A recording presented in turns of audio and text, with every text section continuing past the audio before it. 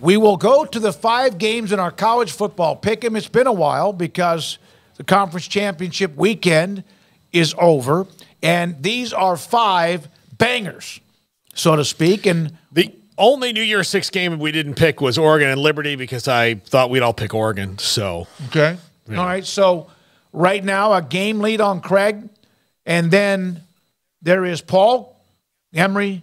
Garrett made a tremendous surge. It was under 500 for a long time, and now back. It was rough. Above 500. Good for you. Now, we start with Missouri and Ohio State. And Ohio State without McCord, although based on some of the reactions from Ohio State fans, they don't think that matters. But I think it does. I take Missouri, and the Tigers are damn good anyway. I'm just going to take – Missouri's going to have more of their full roster, and so that's why I'm taking that. I mean, like, they're going to have all their playmakers, is where Ohio State's not going to have their starting quarterback for 12 games this year. They're not going to have Marvin Harrison. They're probably not going to have Emeka Ibuka. So they're not going to probably have Travion Henderson. So at the end of this, all the draftable guys, Missouri's got a whole bunch coming back. Ohio State's going to be playing, next year's team. I think Missouri has the advantage in that regard. Yeah, and this is the Cotton Bowl for what it's worth up there in Arlington at AT&T Stadium. But, yeah, I think this is greatly affected by opt-outs. I mean, if it was all equal, I'd pick Ohio State in this game. But you start with quarterback alone, and not that Kyle McCord was a superstar by any means, but he's not a bum either. So I don't know the whole, we're not going to miss him at all. He was your starter the entire season for a reason, so he was clearly better than your other options, but he's not even available. Your star receiver, amongst others, not available. So I just think it's been Missouri's kind of year.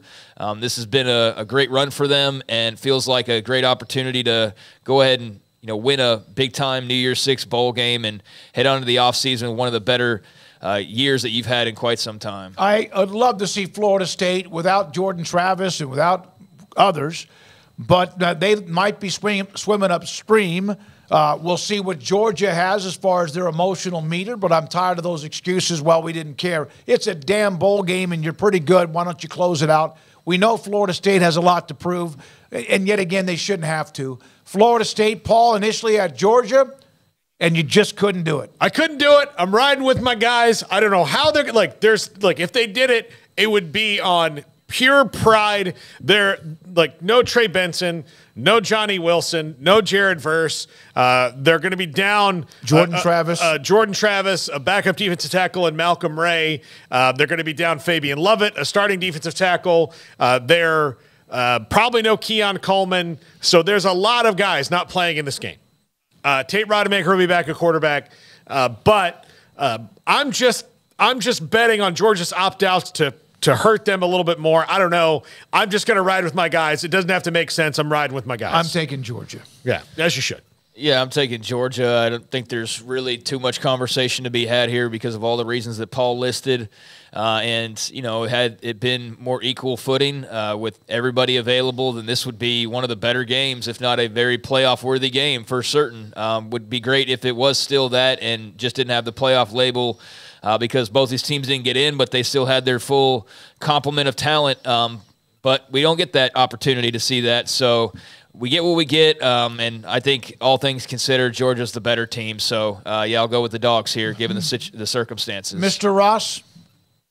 No, I mean, I think that Georgia's even with all the opt-outs, I think what's left from Georgia's talent is better than what Florida State has because they've amassed so much depth, and I think ultimately that's what's going to be the outcome of the game.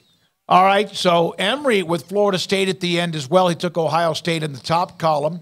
And then Ole Miss across the board against Penn State is just a matter of again, the flow of this game could matter, but roll with Ole Miss and the momentum they have and also the athletes they have. Yeah, I don't think that Penn State can hang with Ole Miss athlete-wise. I mean, this is what happens at Penn State. They are really good, but they're not great because when they play teams with better athletes, they get stroked, and that's what happened to them this year. That's probably what's going to happen to them in this bowl game. So, yeah, I don't expect anything different. I think Ole Miss and Jackson Dart, while they'll be playing against a pretty stout defense, I think they're going to roll. I don't know about rolling, but I do think they have a lot of good momentum, and I do think that they are a team with a lot of mojo going on right now, whereas Penn State, you lose Manny Diaz. I don't know how much that matters in a bowl game and these weeks of preparation, but I do think that they're not as much on a curve up as the Rebs are. So, yeah, give me Ole Miss in this one. Garrett, you take the Rebels, and you're worried about them as an LSU guy that they have kind of gone up another level while LSU's trying to figure themselves out. They're 9-3. They're good, but you like what Lane Kiffin's doing. Yeah, I really like what Ole Miss is doing. I think having your starting quarterback back, it's going to be instrumental in this game. I just think Ole Miss has too much talent for Penn State. I think Penn State will make this interesting for about a half, and then Ole Miss ultimately will pull away in the second half. All right, then how about this? The number 1 ranked team in the country against Alabama, brand name against brand name, and all of us have the Crimson Tide and Jalen Milroe and Nick Saban getting a chance to play either Texas or Washington. And wouldn't that be interesting if it's Texas again who beat them in Tuscaloosa across the board? Craig, we start with you at Alabama, Michigan. Yeah, I just think Alabama's a bit more dynamic. This ought to be a great game, a real physical tug of war. But I think that, Bama, with the way Jalen Milroe's been playing of late, they just seem to have a little bit of the pep in their step. Harbaugh and Michigan obviously have had a great run, but I just don't think that they played a complementary of teams that Alabama has played. I mean, Ohio State, that was a great win for them, but I just think Alabama's a little bit more proven, if that's fair to say, at this point, just with who they played and the way they played here near the end. But, yeah, this ought to be a slobber knocker for sure. The Wolverines are going to be all over Milroe, but he's a dynamic playmaker. I expect him to make just a couple plays that give the Crimson Tide the difference here. How much are we in love with again, Michigan and Alabama? When you look at the history of college football, they're right at the very top, along with Oklahoma and Ohio State and Texas, et cetera. How much are we like? They barely beat Auburn on a last-second fourth down miracle. Obviously, they're really better than they were, but are we drinking a little bit too much Alabama Kool-Aid here? No, I don't think that we are, and I think this is going to be a close game because Alabama's pretty much played just close games this year. They haven't really, save for a couple. But they've won, except they've won. Yeah, they've won. I think this. Jalen Milroe is playing so well right now, and his improvisation is what will get you. And I also just don't think that Michigan has played against athletes like they've seen. They have not played against this speed, and I don't know if they're quite ready for it. And the way that they played on offense was very vanilla down the stretch of the season. It didn't hurt them because their schedule wasn't really that great outside of Ohio State and I know a Penn State team that's in this, but those three had the same kind of crap schedule. So outside of Ohio State playing Notre Dame, so I don't, I just think that. What was Alabama's best win this year? Garrett? Georgia. Yeah. It's the game that got them in the playoffs. I meant prior to the champion. I'm sorry. Ole Miss, they kind of beat up on Ole Miss. Ole Miss or LSU. They separated a lot this year in the second half. They might have been a little bit of a tangle, and all of a sudden, poof, it seemed like in the second half their defense with Kevin Steele and company made some great adjustments. Now, look at this across the board, I thought, but no, Garrett and Emory going with the Huskies, that's fine. I mean, they're unbeaten for a reason. A rematch of the bowl game last year where Washington was just better, especially just enough, a little bit more. And Garrett, we'll start with you on the Huskies against the Horns. I don't think Texas has faced a team this year with the core of receivers they're going to see that Washington has. And I think having McMillan back for Washington is an X factor. Texas' secondary has struggled all year long. I know Ryan Watts should be back and should be more healthy than he's been all year long.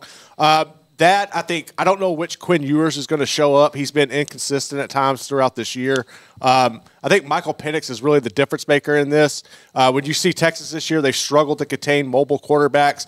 Now that their offense is starting to get going with the rushing attack with Dylan Johnson, I think Penix's ability to get outside of the pocket is something that can expose Texas as they try to run away from the inside of that pressure with the defensive line with Sweat and Byron Murphy. That's just kind of where I'm looking at here. I think Texas could definitely win, but I'm going to ride with Washington. Greg? I'm going with Texas. I think they've got the hot hand. I know that Washington's unbeaten, so I understand that they've got even a hotter one. But I just think Texas has the makings from top to bottom. I mean, what area other than the secondary do you look at and you go like, yeah, I'm not so sure. I mean, and I understand against Washington, that's probably the one area you don't want to be all that weak, but I think that they're going to be able to get after Michael Penix. I think they're going to make his life uncomfortable. I think they're going to shut down the running game for the most part, and they're going to force him to have to throw to win this game, and he does not do that week after week. He doesn't even have games where he's thrown a touchdown every single week, and I think this might be one of those, or it'll be a game where he throws like 4 of them and they win, in a shootout style or something along those lines.